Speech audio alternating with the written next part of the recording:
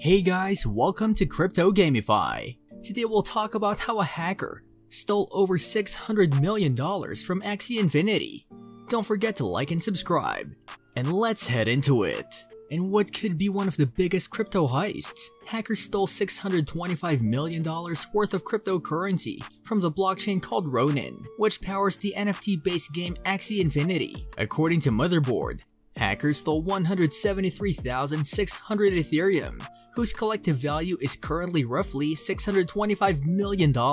Sky Mavis, the operator of the blockchain-based game Axie Infinity, revealed the breach, saying it had frozen the Ronin bridge that allows the exchange of funds from the company's blockchain, the weak link in the chain. While Axie Infinity originally ran directly on the Ethereum blockchain, the high transaction costs and slow transaction speeds on that network quickly became untenable as the game grew. To get around those fees, Sky Mavis in 2020 started to use a sidechain, a parallel private blockchain running on top of Ethereum that could bypass the need to pay Ethereum gas for each and every transaction. Sky Mavis initially partnered with Loom Networks for the sidechain functionality. In March 2020 though, the company broke that partnership and introduced its own sidechain called Ronin. Unlike the distributed proof-of-work Ethereum blockchain, the Ronin sidechain operates on a much more centralized proof-of-authority system. Rather than consulting the entire distributed blockchain network to confirm transactions, this proof-of-authority system runs its transactions through a small set of trusted, hand-picked validator nodes. Each node stakes some of its reputation on validating each transaction,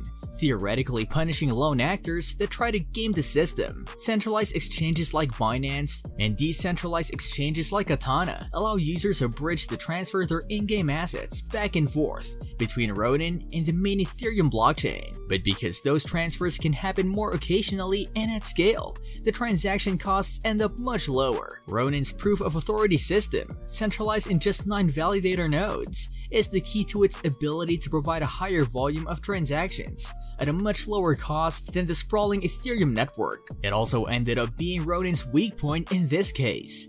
As Sky Mavis explains, the unknown attacker was able to breach Sky Mavis systems to gain full access to 4 validator nodes that the company controls. The attacker was then able to use a leftover backdoor in those nodes to gain control of another validator controlled by the decentralized Axie DAO. With that 5th validator node, the attacker could then provide a majority of validation signatures on any transaction it wanted, leading to the fraudulent transfers. Hackers were able to sweep large quantities of Ethereum and USDC cryptocurrencies from Ronin after they managed to successfully compromise the network nodes. Sky discovered the heist on Tuesday when a different user tried to withdraw 5,000 Ethereum via the Ronin bridge, but hackers began siphoning off crypto 1 week back. The fallout. While the attack happened last Wednesday, Sky Mavis said it didn't become aware of the problem until early Tuesday when a user tried and failed to transfer 5,000 Ethereum from the network. The fact that nobody notices for 6 days screams aloud that some structure could be in place to watch illicit transfers. Securitized Capital head Wilfred Day told Bloomberg, Sky Mavis says that all user tokens on the Ronin network are safe right now, and that they're working with law enforcement to recover the stolen Ethereum and USDC cryptocurrencies from hackers. We are working with law enforcement officials, forensic cryptographers, and our investors to make sure there is no loss of user funds. This is our top priority right now, said Sky in a statement. For now though, legitimate users are unable to withdraw or deposit funds to or from the Ronin network from either Katana or Binance. The bridge will be opened up at a later date once we are certain no funds can be drained, the company said. And Sky Mavis also says that it's in the process of discussing with Axie Infinity and Sky Mavis stakeholders about how to best move forward and ensure no users' funds are lost, which sounds a little uncertain. In the hours after Sky Mavis' Tuesday morning announcement of the breach, the price of Ronin's governance token fell nearly 22% to a new all-time low. And even before that dip though,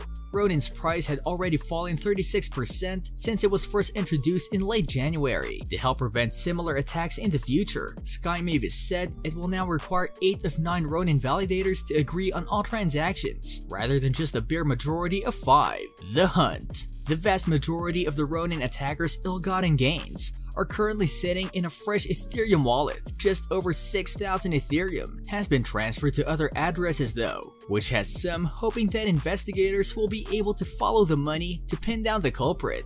The attacker sent some tokens to exchanges, which means there's a chance he can be identified and brought to justice, Axie Infinity co-founder Jeff Zerlin said during a presentation Tuesday at the NFT LA conference. Last summer, a separate attack on the popular Polygon sidechain captured roughly $600 million in crypto assets, but the majority of those funds were returned, starting the next day. In February, a hacker managed to steal $320 million worth of cryptocurrency by exploiting the bridge between the Ethereum and Solana blockchains. Trading firm Jump Crypto ended up replenishing those funds itself to make community members whole and support Wormhole now as it continues to develop. What do you think about this crypto heist? Tell us in the comments. Also watch the 2 videos that are on your screen because I'm sure you'll love them. With that, I'll see you in the next video.